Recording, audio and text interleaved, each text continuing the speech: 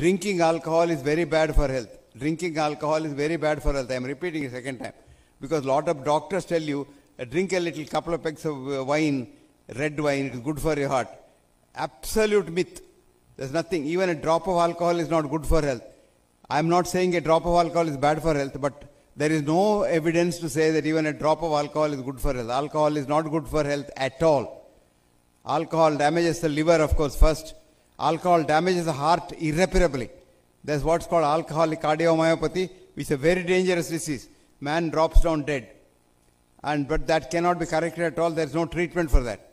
And then alcohol is bad. 2. Tobacco is an enemy number 1. 3. Having friends, relations, and happiness. And the more number of friends and relations you are happy with, longer you live, healthier you live, happier you live. So only 3 things. A, don't drink alcohol. B, don't smoke. 3, have lot of friends.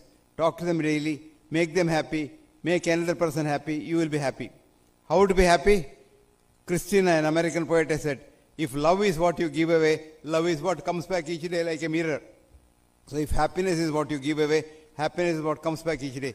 Supposing I give a lot of happiness to Shah Sahab, happiness will come to me from someone else. Shah Sahab will be happy because of me, but I will be happy because of someone else. Gratitude is the biggest thing. That's the Indian philosophy also says that.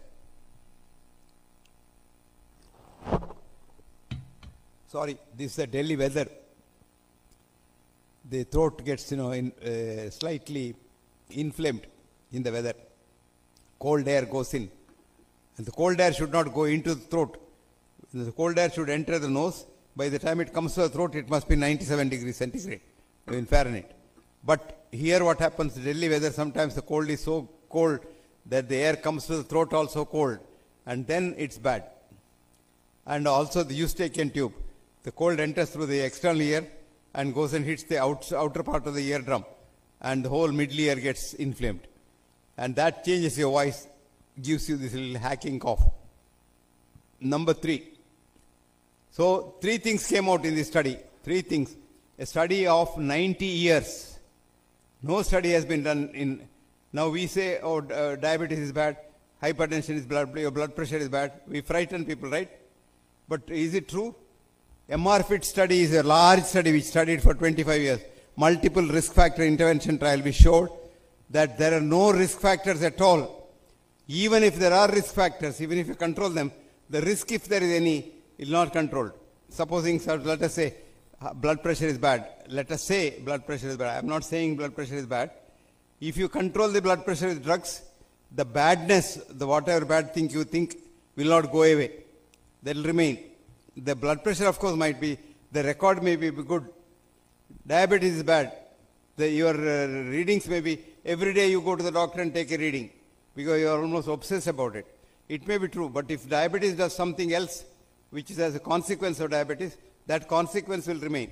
So the MRFIT study showed, I quote again, there are no risk factors, full stop. The so-called risk factors can be controlled very easily with drugs or intervention, but the risk is not ever removed completely. Now, second thing is, see, nature evolves, and we were like the snake. Let us say we evolved from the snake. From the monkeys, then we came up. In the snake, there is no coronary circulation at all, so the snake doesn't get a heart attack.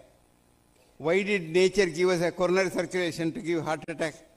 Probably we needed it.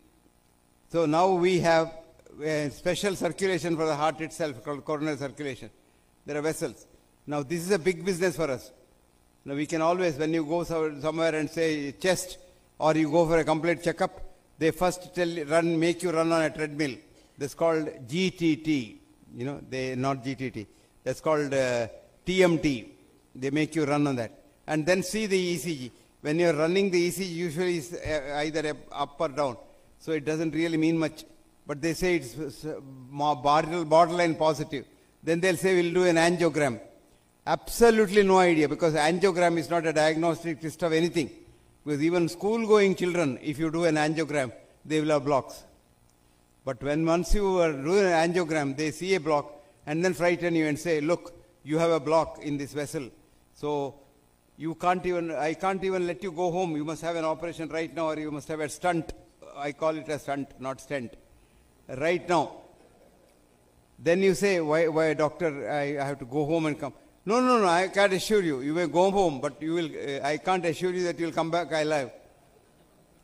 But if, I'll tell you one very simple method to get out of that. You simply tell them, doctor, I'm sorry, I don't have the money. I'll get some money and then come back. They won't touch you. Then they'll say, don't worry, you can get some medicines, it's all right. But otherwise they'll say, okay, he's from EMA, then 10 lakhs is nothing, so I must bakrafy him and get him and then do an angiogram and do it. Because how many people in India can afford 10 lakhs? And they, you know, they frighten the wives first. They say, look, your husband's condition is very, very bad. Then she'll say, okay, I'll sell my Mangal Sutra and also get an angiogram done. So angiograms are done left, right and center for people. A lot of people send me an angiogram and say, now tell me what's to be done. So I tell them, I don't know what to do for the angiogram, but I know what to do for your father or mother, but I must examine them first. You see, today clinical medicine has died.